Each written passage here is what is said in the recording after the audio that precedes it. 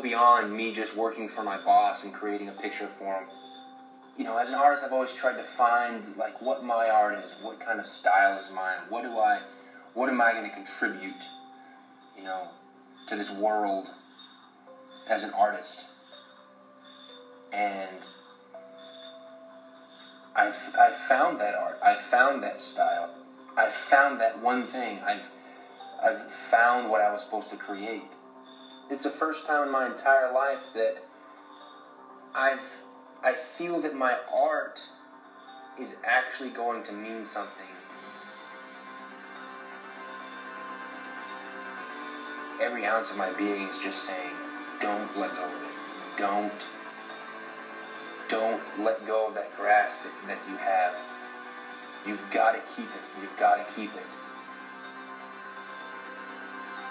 Keep working. Keep working. Plan for the next thing. I don't want that to be over. It's not that I don't want the project to be over.